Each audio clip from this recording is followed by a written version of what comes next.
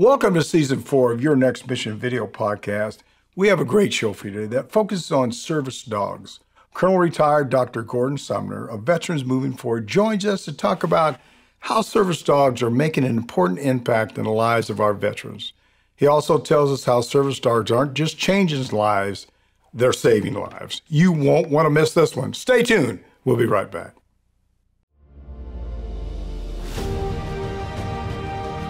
Welcome to Your Next Mission video podcast, where we tell the stories of those who have served in the past and those who are serving today. From transition to financial wellness, VA benefits to mental health, we cover issues facing veterans, active military, and their families. Now here's your host, the 12th Sergeant Major of the Army and co-founder of the American Freedom Foundation, Jack L. Tilley.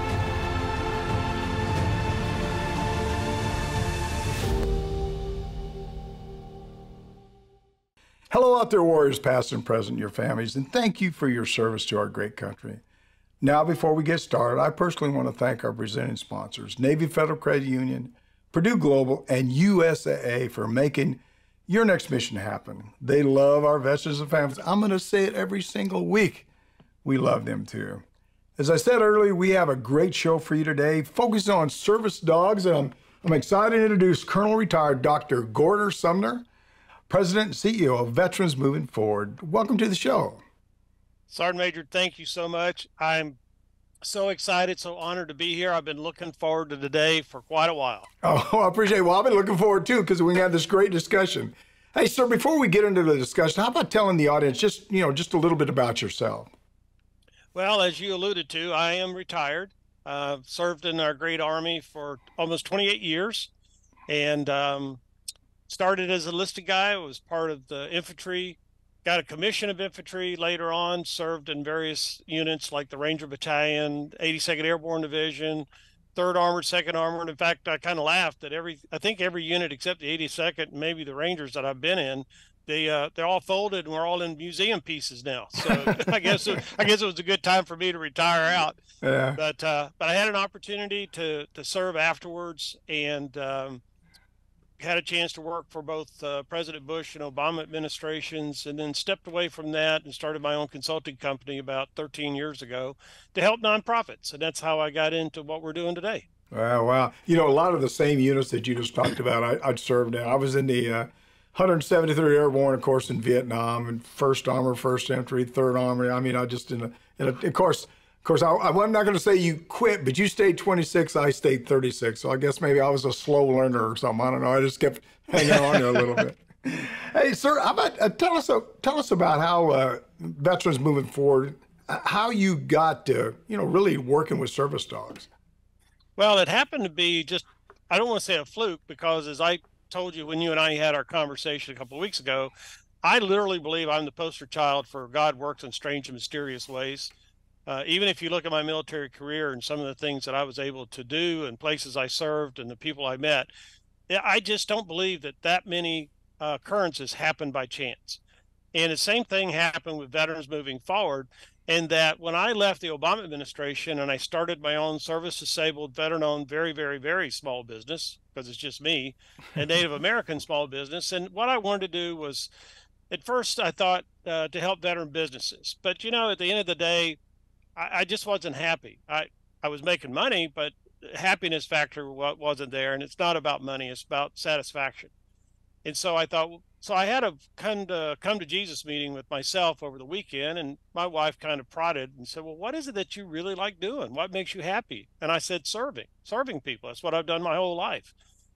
And that's when the light came on to start working with organizations that are nonprofits that are working with veterans. Exact same time I had that epiphany, I got a phone call from the two co-founders, retired Navy Commander Karen Jeffries and her friend Bob Larson. They had this idea of starting Veterans Moving Forward to provide service dogs to veterans that are dealing with physical or mental challenges at absolutely no cost to the veteran. And what makes VMF unique is that when we started it, there's no caveats. There were organizations out there, and still are to this day, that provide service dogs to veterans, but you had to meet a certain niche. So You had to be a Marine to get a dog from this group, or you had to have been wounded in combat, or you had to only be a 9/11 or Afghan Iraq veteran to get a dog. If you're a Vietnam veteran, some of us older guys, you couldn't get a dog from organizations like that. Oh, wow. Our requirements are real simple. You had to serve honorably, which we note off your DD 214, and that you have documentation from your primary care provider. And if you're under mental health, it's your mental health primary care provider, that they document in writing to us that they too support your efforts to get a service dog. That's it. You don't have to only be in Virginia. You could be nationwide. So what I did was, I thought when I got the phone call that this would be a great business opportunity. But I got to be honest with you, my friend, I fell in love with what they were doing. There I was, back serving veterans in a special category that I hadn't done before, providing service dogs, and watching that transformation with these veterans when they get their service dogs. So much to the chagrins of my bride, Miss Vicky, I told her I wasn't doing it as a consulting job. I was going to do it for free as a volunteer. Yeah. So she said, okay, I trust you. And I've been with the organization from the beginning, now 12 and a half years ago. I stepped away when I became the Purple Heart Commander for the Northern Virginia Chapter 353 of MOPH.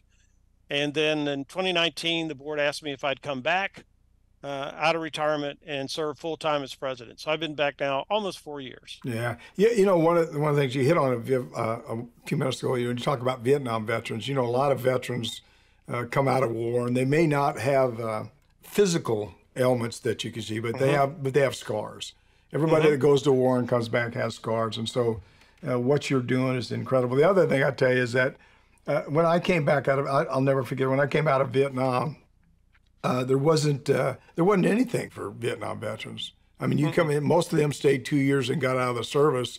And I often, well, I know it's true, a lot of them went and lived on the streets because they just never fit in again. And so, you know, what you're doing is just incredible, because I know it helps. There's no question. I'm sure that the dogs you use to train have a special disposition. Where do they come from? Where do you get the dogs anyway? We have a really good relationship with about 3 or 4 breeders here in Northern Virginia and West Virginia that are very specific in their training and their breeding, how they take care of these dogs. And so over the years, our head trainer and program director, Katie Paulson, with her many, many years of experience in this field, she has great relationships with these breeders. We often get the pick of the litter. I mean, they will literally call her up and say, hey, got a litter coming up in a couple of months. Do you have room for another puppy? And if we have a puppy raiser and a home for that puppy to go to while we're training it, then we'll take that dog, and they get trained, and we graduate them. Is there any dog better than the other? I mean, there's one. I mean, what I mean is there like I got a Chihuahua and a Shih Tzu. I mean, what's the best dog to have for? Well, I don't know. I won't say that there's a best dog, because it depends upon what you're after. For us, and what we have seen over the recent years, that our veterans need, both for physical assistance as well as mental assistance, our Labrador retrievers that we get from these breeders have worked out the best. And over the years, we trained all kinds of dogs: German Shepherds, standard poodles, golden retrievers. When we trained them all. So I was just looking. I don't know if you could see him real quick, but there's one of our dogs that I've got living with me right now. That's Vincent. Hey, Vincent, you look like Vincent taking a nap. Yeah, he is. He's bored to tears with me. I've been working him pretty hard today, so he's taking a dog break. But so all of our dogs are named after veterans that were killed in combat. Yeah. So it's a great way to honor and remember them. Yeah. You know, going back to my dog, dogs are smart, incredibly smart. I remember we've had a series of dogs over the years, but this little Shih Tzu, it was a little baby puppy, and I don't know if he had a couple of weeks or whatever, and the dog's sitting by the front door. And I said, geez, okay, well, I'll take the dog out to go to the bathroom. So the dog literally trained itself when you go to the bathroom and go to the front door. The other thing this dog does is that our dog won't go outside without a leash, and it won't go in our garage. It'll stop right at the door, just sit there. And I don't know why, but I mean, I love it because she doesn't run around or anything. I think you said it already. Why don't I ask you the same question again? What did the dogs cost anything? I mean, what do you pay for them, and what do they cost for the veteran, I guess? Yeah, well, the dogs run around $3,000 to $4,000 a puppy. Yeah. And that's getting it on a discounted rate from the breeders. Sometimes we do get them donated, or we have sponsorships that an organization will help defray some of those initial costs. But that's the price tag now for a 8-week-old puppy. By the time we get done training for the 2 years, they run between $40,000 to $50,000 all total expenses. Yeah, yeah. And this is not a cheap nonprofit. Yeah, well, but it's money well spent. Well, yeah, there's no question. Absolutely, about it. absolutely. Yeah. In fact, I'm very proud of what we've done over the last 4 years. If you go to GuideStar or whatever it's called now, Candid, or Charity Navigator, you'll see for the last 4 years, we've rated the very top ratings that you can get. Platinum rating with GuideStar and the 4 stars with Charity Navigator. Yeah. And that's because 80 cents of every dollar that's donated goes directly to the puppies. The other 20 cents goes to admin and fundraising. Yeah, yeah. I know you've already talked about it a little bit already, but how you rename your dogs, name your dogs. Who come up with that idea? Well, it was kind of an idea about, we want names, but how do we do this? And I don't know who came up with it. I might have said it. This is. Well, why don't you take it? It's yours. Yeah, just you take the honor for it. Go ahead. Yeah, right. I can't remember what I had for dinner, let alone what I did 12 years ago. But yeah, we came up with this idea of how can we honor veterans, especially those who gave their lives for our country. And so it was just a natural fit to name these dogs after those veterans of all services. So it started off with Afghan and Iraq, because that's where we were at the time, still fighting that and still losing our military. And then we had a discussion about, well, we need to look at other periods of history in our nation. And it just so happened that weekend they had an article or news story on the local Channel 7 News about Corporal Frank Buckles, who was the last World War I combat veteran who had just passed away when this story popped. And so they had a thing about Corporal Buckles.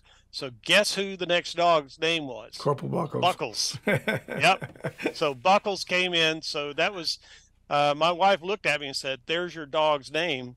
And I said, "Yeah, how do you say no to a Buckles?" And so so that's how it happened. And then we just transitioned World War II, Korea.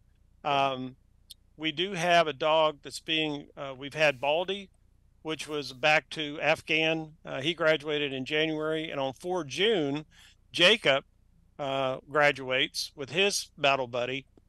And Jacob is also a Iraq veteran, Marine Sergeant Jacob Beisel, who was killed in Fallujah. And so his memory is going to be graduating through Service Dog Jacob this coming 4 June. Yeah, wow. You made me think of a couple of things. One is you should say Corporal Buckles. You should put maybe. The second thing is, how can the identification tag that you have on the dog? Is it made out of a dog tag? I was thinking, I said that'd be pretty neat if it was.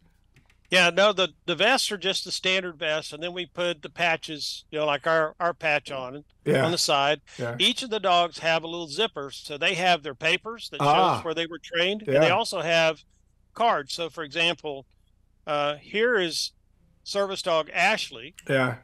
Ashley is named after Army First Lieutenant Ashley White, who was killed in Afghanistan in 2011. She was the first female who served with the Army Special Forces Operations Group because she felt it was important to have females in the units out in the field talking to the tribes to bring that female bridge connection. Oh, my gosh. And unfortunately, an IED detonated and killed her and her 2 soldiers as they were returning from a mission. But every dog has their card, so you can see where it has who we are, a little bimbo. Yeah. And then on the inside, it tells who the dog is and who they're named in honor of, and then the dog information, our contact. So every dog has that in their pouch as well. Yeah, that's pretty cool. I got to tell you one funny story. I had God, I can't think of his name right now, but I had a friend of mine that was stationed in Hawaii. And I went to Hawaii to visit and stuff. And he says, I got an incredible dog here. And, I said, yeah, okay. He said, no, this is the smartest dog I ever had. I said, well, why is it so smart? And he did. He says, okay, watch this. He brought the dog over there. He said, Air Force chow. Dog wouldn't open his mouth up. He said, Navy chow. Dog wouldn't open his mouth up. Coast Guard chow. Dog wouldn't open his mouth up. Army chow. Dog. Can't do the food in there. That's hilarious. That is hilarious. Good dog over there, that's for sure. Hey, sure, this is a great discussion. Please hold that thought. I got to do a little commercial work here real quick. Here. Okay. We're talking with Colonel Retired Dr. Gordon Sumner, President and CEO from Veterans Moving Forward. And you're watching Your Next Mission video podcast with me, your host, Jack L. Tilley, 12th Sergeant Major Army. And don't forget, if you're enjoying this discussion, please like us. Click on that subscribe button below. Please also click on the bell next to the subscribe button to receive notifications of all those upcoming video podcast releases. Sir, I'm sure you have story after story after story behind the service dog and the impact they're having on quite a remarkable group of people. Can you just share a story with us, maybe one of your best stories or a couple of stories if you want? Well, my favorite is the one that I shared with you and Ted a couple of weeks ago. And this is where we had an older gentleman, guy about my age, coming to connect with us to see about a service dog. And how that happened was he lives in Williamsburg, and he happened to be friends with a fellow Purple Heart member, the commander of the Williamsburg Purple Heart military or the Purple Heart chapter, who convinced him to come up and see us because he too felt that he could use a service dog. This individual had been Graves registration guy, had seen a lot of stuff. In fact, Doc had tried to commit suicide 3 times before he came to us. Yeah. So we finally got him to come up. And as I told you, our training facility has two doors, glass doors. So Katie and I could see this car go back and forth in the parking lot, kind of hesitant to pull in. Finally, he did. He gets out of the car. After a while, he didn't just immediately open the door. He walks in, he's got a cane, he's humped over. He just looks like Sad Sack personified. Everything had gone wrong. He was just down in every venue that you could think of. We got him hooked up with Zamp, who's named after Louis Zamperini, Marine legend. And 8 months later, they walk out the door together. Battle buddies. He now shows up at the training center, and I thank God that he keeps his car in great shape because he comes flying up to the parking lot, wheels in, hits the brakes, doors fly open. He and the dog jump out. They come into the training center, no cane, no nothing. Wow. And he tells me the story as he's sitting there. He says, hey, I just want you to know that I had a hell of a year. I had major surgeries. And then he shows me a picture of Zamp laying in the hospital bed with him while he's recovering. The hospital let Zamp not only stay in the room, but actually stay in the bed with him. I lost my father over the holidays. It was really bad. He says, but you know what? Not one time did I even think of suicide. And the reason is because I've got Zamp with me. Yeah, my goodness. And I have purpose. I have a purpose in life because I've got my battle buddy Zamp. It's wonderful. Everybody that knows me has recommended Veterans Moving Forward to me about a year ago. And I made the application and went through the process. And it's just going to open all kinds of doors for me. Yeah, my goodness.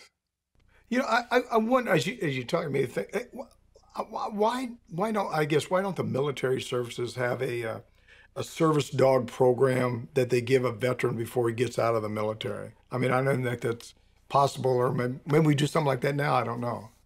Well, no, we don't. In fact, the Department of VA has no service dog program either. If you need a seeing eye dog, you can go talk to them and they'll give you some funds to go get one. But if you need a service dog or emotional support dog like what we provide, like Vince over here, the VA says we can't do that, but in the meantime, we'll give you 20, 25 pills and take those and call us in the morning. We've actually had veterans come through our training that have been on more than 24 meds at one time. And Wow. After they get their service dog, they literally go down to maybe 1 or 2 medications, usually a sleep aid or something like that. All the rest of those meds get trashed. I've actually gone down another story. We had a sergeant down in Fredericksburg who had a dog. Went down just to do a house visit, check, see how he's doing and how's the dog's doing. And I walked in and he said, "Hey, sir, I got something for you. Can you wait a minute?" And he went in the back of the house and came out and he said, "Here, sir, would you take this and get rid of it for me?"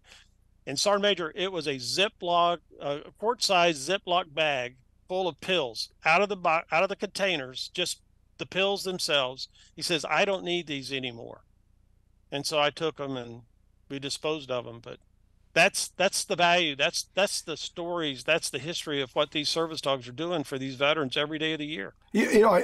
Again, just listen to you talk. You ought to approach. Have you ever approached the VA or maybe DOD and says, "Hey, look, I think these service dogs ought to be," because that really, I mean, in the long run, what you just said, especially about the amount of pills, but also bottom line on everything is how do you save money? And if somebody had a service dog, and maybe even just what you talked about, the lives that you save with these dogs, I think that's a great idea. Well, I initially back in 2012, I wrote a white paper to give to the Department of VA on the value of service dogs and service dog programs for our veterans. Yeah. Yeah, it was like, okay, noted, thank you very much. Now, I will say that last year, President Biden signed into law the PAWS Act, Puppies Assisting Veterans Services, or something like that. Sounds like the VA started looking at service dogs for veterans. The act itself, though, doesn't provide service dogs. All the VA is going to do for the next 5 years, they're talking to 10 different nonprofits. Unfortunately, we're not one of them. That's located across the country that provide service dogs to do an analysis for 5 years to see if this is really a good program.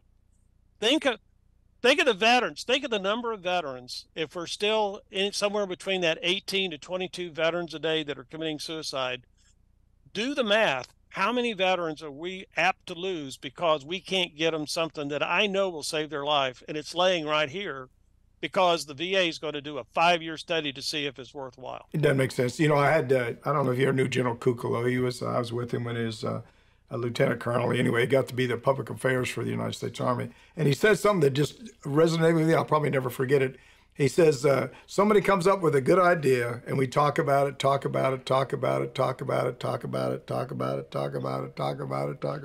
and then it's outdated normally. But I think this is if you ever get a chance, send me a copy of your white paper. I'd love to just look at it. And I don't know if I can ever help, but I'm going to mention that when I get a chance at different areas, because I think that certainly helps. I'd like to jump into training just a little bit. How long or how old do our dogs, when they really enter the program? Are they babies, or they're 2-3 years old, or how old are they? No, we get the dogs at 8 weeks. And so what happens at around 4 weeks is when our head trainer, Katie, that I mentioned earlier, goes out to start to look at the litter and goes through some exercises with these cuties, so that 4 or 5 weeks later, she's again doing more evaluations this time, and it kind of narrows it down to 1 or 2 dogs, and then she picks one, and then she brings the dog home, to us, to the training center. And then it's a 2-year program. So all the dogs go through what I call basic training. When we were talking the other day, I talked about how we do basic training at AIT. Yeah. So the dogs go through a year plus of basic training, and that's where they do all their AKC, canine good citizenship training, all the standard commands, everything that you want a dog that you could take outside and not worry about the dog doing something. So that takes about a year plus with some advanced things in there. Then we start going into the first phase of AIT, where they start to learn more advanced skills, such as turning lights on and off, opening doors, opening refrigerators, closing the door, fetching things, and then getting in and out of various vehicles. We take them to the airport there at National as well as Dulles, so they can get used to not just the terminal, but they go behind the scenes. So they actually get into the gateways, they go down the jetways, they get into different models of aircraft. And so one bulkhead looks a little different in this one, so they know where they're pretty much going to sit when that veteran wants to go fly. So that we joke about the veteran now feels really good about getting outside and getting out and traveling with their family. And the old joke is, so what are you going to do, soldier? Well, I'm going to go to Disney World. Yeah. Well, we don't want the dog going onto the aircraft for the first time with that veteran who's going on to the aircraft, what may be the first time. So the dogs are trained in those kind of skill sets. Then around that 18-month mark, as these veterans are being vetted through their program side over here, we look to see what the talents and attributes of these dogs are at that 18-month mark. And then we try to identify what are some of the mechanisms that this veteran needs support with, and what are their triggering mechanisms. So you could have a veteran, as you said at the very beginning, there are invisible wounds. And so what happens when a veteran who looks okay on the outside, but can't stand to be in a crowd, or can't sleep at night, or has anxiety attack just by walking out the door to get mail? Yeah. Or like one of our veterans, he couldn't get outside and walk his daughters down their long driveway to the bus stop, which was at the end of the driveway. He would literally put them in the car, drive the car down, and they would sit in the car until the bus drove up. They would then get out, get on the bus, and then he'd drive the car back. Now, I got a picture that his wife took, shows him and his two daughters and the dog by his side. They're walking down the driveway in the morning to go catch the bus. Yeah. So we start to then train the dog on those key things, such as turning lights on, fetching medicines. I tell people we actually teach the dogs to fetch water bottles out of a refrigerator. The nice thing about it, unlike kids, the dogs are taught to close the refrigerator door. So it makes it very, very useful. What about beer? Will it get a beer? No. Yep. They know they know the difference in do they a really? bottled beer and a canned beer. Oh yeah. So you can tell them to go get a Heineken, or you can tell them to go get a Bud.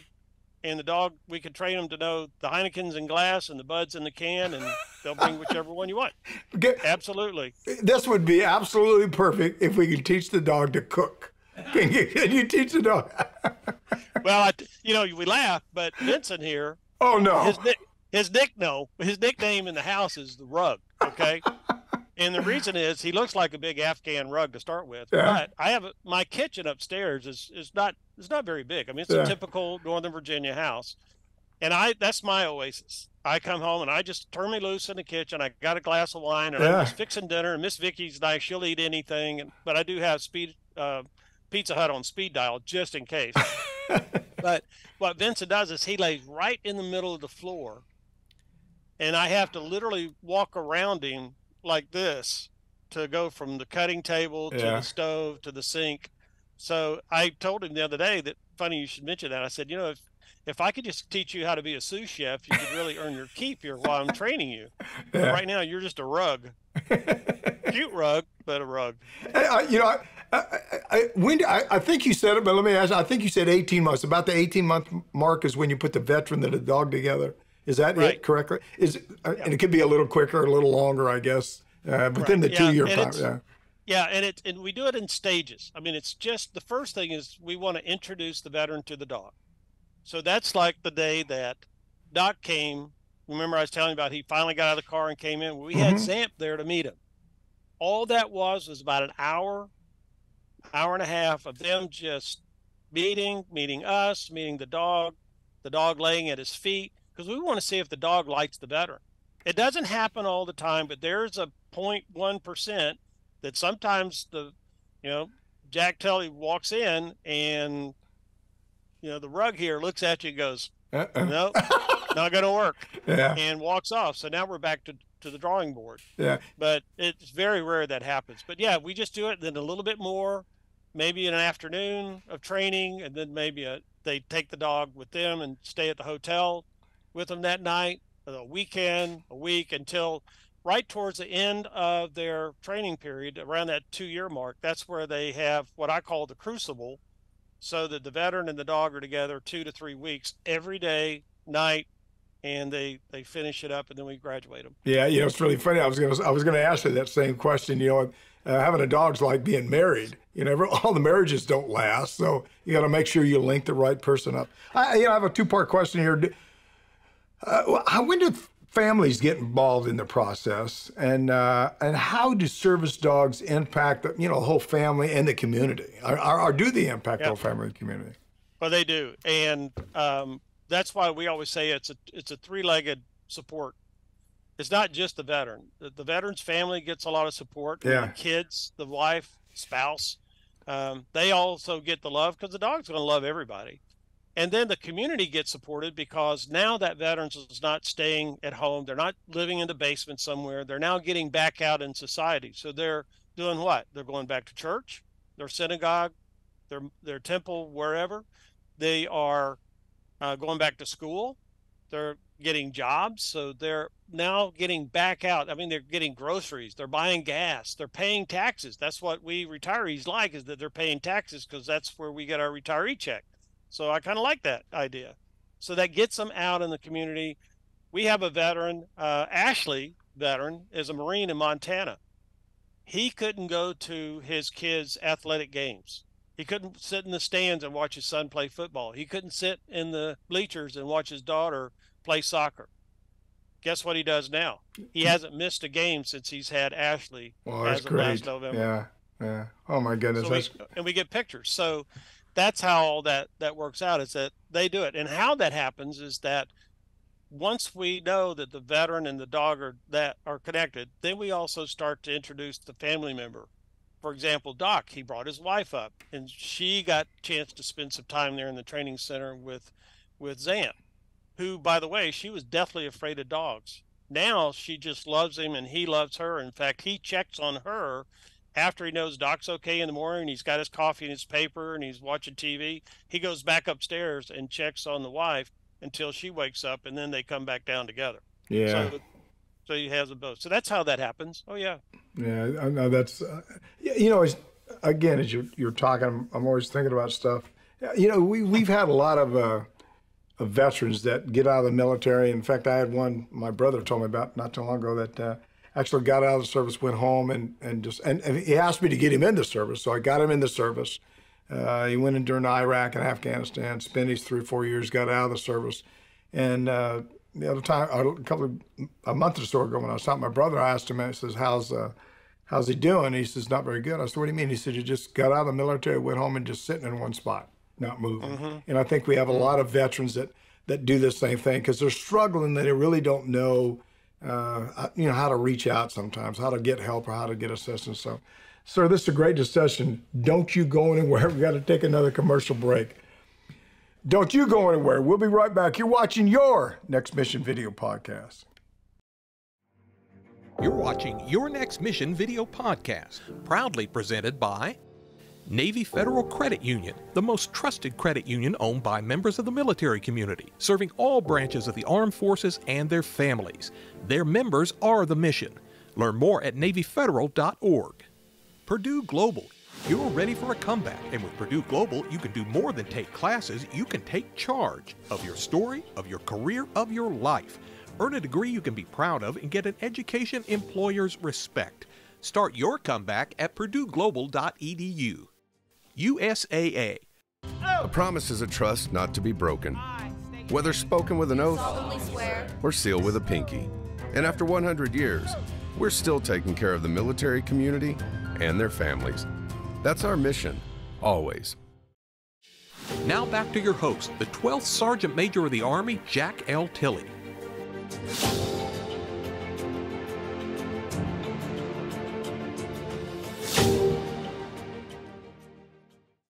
Welcome back. We're blessed to be here today with Colonel Retired Dr. Gordon Sumner, President and CEO of Veterans Moving Forward. And I want all of our viewers to reach out to me directly. Tell us about your transition. Tell us what topics you'd like us to cover. I want you to know this is not my show. This is our show. So tell us what topics you'd like us to put on the show. You can call or text me at 844-424-1134, and I'll actually reach back out to you. Or send me an email at SMA Tilley at yournextmission.org. Sir, unfortunately, we're heading into our final segment with you, and I hope you've enjoyed it just as much as I have. I just have a couple more questions. And are there any qualifications for a veteran to have a service dog? I mean, what are the qualifications to have a service dog? Well, as I mentioned earlier, served honorably, and that you've got documentation from your primary care providers that say they support you, and that's it. You apply by going to our website that we'll talk about in a minute, I'm sure, and fill out the form right there on the website. You hit the send button. It goes straight to our head trainer and program director, And that starts the process to get you into the system, start to get your paperwork, because there's some more paperwork involved. And we do a very thorough investigation of the veteran, because this is like you're now going to be a parent. So we're about to give you this live being that you now become responsible for. So we don't just take this for granted that you're going to be able to just do it just because you say you can. So we do home visits, which is another way that we get the families involved. We actually do training for a minimum of at least a week, about halfway through that 6 months window, where our trainer with the dog goes and visits the family on site and does the training there within the community. So there's a lot of things that go on, and that's how it happens. Yeah. Hey, since the beginning of Veteran Moving Forward, how many dogs have you put into service, and how many individual families have you helped? You know, I'm sure it's a number is probably quite big. Well, it's because we have another program besides just the service dog. We have what we call a facility dog. Now, a facility dog is basically a service dog level trained. All the skills and attributes and tasks and everything, that's what they do. Their challenge is they have a hard time focusing on one individual. These dogs still are very gregarious, and they love everybody. So what we do is we provide that dog with a veteran who could still use a service dog, but we find them where they work in mental health clinics or VA hospitals or somewhere like that, so they can take the dog to work. And then that dog has access to all of these veterans and some first responders, which, as you and I know, are a lot of veterans from the Guard and Reserve. That's their job, is being a first responder. So they have a chance to touch these individuals when they come in for their mental health treatments. So, for example, Gil, who's down in Virginia Beach at Tactical Recovery, he goes with his veteran team and works there during the day. And since he's been there December a year ago, he's had what we call a touch. So that's where he's physically in the room during group training or with an individual in private training or treatment, that he's touched over 4,500 individuals in the last year and a half. Oh my goodness, yeah. And so in that, plus we've had, well over 30 dogs nationwide over the years. Yeah. In fact, we've actually now into that cycle where a veteran has a dog that has now aged out or passed away because of the age of, that time. So we've actually given a veteran a second dog, and we're working right now to give another veteran, Air Force veteran, she's getting her second dog here in about another month. How can a veteran apply to get a service dog? Is there here you go, your website and phone number, I guess, right now? Okay. Yep, just go to our website at www.vetsfwd.org. So it's vetsfwd.org, vetsforward.org. Scroll across, says apply. You click on that. There's the page. You type it in, hit the send button, and you're in the system. You'll be contacted really soon. Okay. Is there a phone number too, sir? Is there a phone number you want to add? Yep. Or? Yep. There's a phone number that you can also call the office if you have any questions, and that number is 703. Excuse me, 703. I never call myself, so I have to look. 703-665-2129. Yeah. So 703-665-2129. That's the office.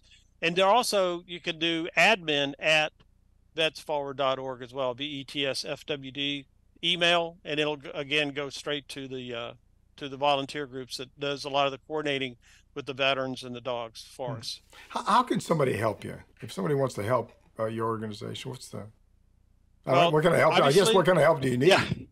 Well, obviously, as a nonprofit, we live off of donations. There's no federal, state, government dollars that come to us. As we talked earlier, there are no VA dollars. There's no federal government money that comes to organizations like us. We live on individual donations, corporate donations, foundations, and just the kindness of Americans who say they not only support our veterans, but they show it by making these donations. Again, our dogs run $40,000 to $50,000 a dog, and I've got over 50 veterans on a wait list right now. So I've got to get more money, train more dogs to help more veterans, their families, and their communities. So how can you help? You go to our website, and it says donate. You can do a one-time, or we encourage people to become a monthly sustaining donor. And if you have any questions, please just reach out to me at admin.vetsfwd. It'll tell you want to talk to Dr. Sumner, and they'll get it right to me. Sir, first of all, let me say I appreciate all that you're doing for our veteran community and all you continue to do. And it's really You know, I used to tell everybody, you can take me out of the Army, take the uniform off, but you can't take me out of the Army. I'll always be a soldier till the day I die, just like you. Any final thoughts, anything that you want to share with the audience that maybe we missed or that you want to add? Well, you hit it right on the head on the nail there, Sergeant Major. And as I tell people, yes, I retired, but I'm still a commissioned officer. My commission is just in a retired status, which that means that I just hung up my uniform, but it didn't mean that I stopped caring about our military and their families. Yeah. I'll do that until I'm lowered into the grave. So how can you, again, help? If you got an idea, contact me. Let's talk. One other idea that a lot of people are doing, companies are doing client appreciations. It may be a dinner, or maybe just a wine tasting, or maybe just, hey, come out and let us just tell you how much we appreciate you. Some of those are now turning those into fundraisers. So they bring their clients in and say, thank you for business for the last year. Also, we're doing a fundraising for a great nonprofit, Veterans Moving Forward. Bring your checkbook because we've got a goal of raising $10,000 or whatever during this event. And you know what? It's working. People are coming. They're thanking their customers, especially through COVID, staying with them and fundraising, and they're getting a twofer. It's helping us out. It's making their customers and clients, and it's also spreading the word with others who then take that back about, that sounds like a good nonprofit. Maybe our company should look into that as well. Yeah. So that's another means that you could do, that you could help us. Yeah, sir. Well, again, thank you so much for what you're doing. I appreciate you coming on the show, and if I can ever help you, please let me know. Sergeant Major, you know, seeing an old friend like this and being with you, as I said, I was excited when you and Ted contacted me and saying you wanted me to be on your show. I've been watching it all these months and years, and now that I'm on, I can't say thank you enough for allowing me to talk to your audience about Veterans Moving Forward, because as I've said before, we're not just changing lives, we're saving lives, because we're providing these deserving veterans with that new leash on life. Oh, absolutely. Well, I got one more thing for you. Get all those dogs to be subscribers to the show. Can you do that? Yeah, I'll click for him. As soon as I wake him up, I'll let him know. I'll see you later, sir. God bless you. Thanks to Colonel Retired Dr. Gordon Sumner of Veterans Moving Forward for being with us today. I'm Jack L. Tilley, 12th Sergeant Major of the Army, and you've been watching Your Next Mission video podcast. And thank you for watching today. Please visit our website at yournextmission.org and leave me a review. I always say, I hope it's a good review, but if it's a bad one, I guess I can take that too. You can also visit our nonprofit partners there who can provide you with so many services that will assist you in your transition from the military. Also, please visit our corporate partners and see all the jobs that are available. You know, I think the other day we checked and we put to work, if I got the number correctly, somewhere around 6,000 people since we've been doing that. So we want to help. We want to assist you any way we can. I'm going to say that again. We want to assist you any way we can. So, just let us know. Please follow me on all my personal social media pages, Facebook, Twitter, Instagram, YouTube, LinkedIn, and Rumble. I love saying that. And if you've enjoyed this discussion with Colonel Retired Dr. Gordon, please like us. Click on that subscribe button below. And also click on the bell next to the subscribe button too. Don't forget, we want to hear from you. Please leave me a message or send me a text at 844-424-1134 or send me an email at smatilley@yournextmission.org. Thanks again to Colonel Sumner for joining us today. It was just great having him on the show. And again, at the end of the show, I always get to give my final. If you're a veteran and you're struggling and you need help, reach out to Dr. Sumner or Colonel Sumner. Don't think that you're by yourself. I told a story a minute ago about I had a friend that just went home after he got in the military and just sit down on the couch. And you know, when you do that, what you're doing, you're trying to find a nice way to die. There's people that love you. There's people that want to take care of you. There are veterans that want to take care of you. So don't think you're by yourself. We all went to war. We've all struggled each and every day. Doesn't matter if you're a private or a general, we all struggled. But just don't think that you're there by yourself, because we're here to do all we can to help you and your families. Again, thanks for watching. Thanks to New Mind Studios and, of course, our presenting sponsors, Navy Federal Credit Union, Purdue Global, and USAA. We appreciate all you do for our military. And as always, I'll always say this one, Let's see you on the high ground. Hooah! You've been listening to Your Next Mission, brought to you by the American Freedom Foundation. Learn more by visiting yournextmission.org.